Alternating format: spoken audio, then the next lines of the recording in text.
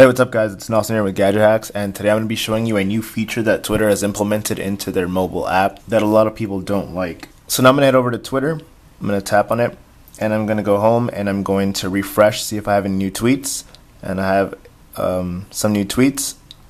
So I'm going to refresh again, another couple new tweets, so I'm going to refresh one more time, and you can see that I get a tweet that I don't follow TMZ, and I get it, and up there it says Uzi favorited, which is someone that I follow. So what this feature does is it gives you tweets that it thinks you might want to see if there are no new tweets from the people that you follow.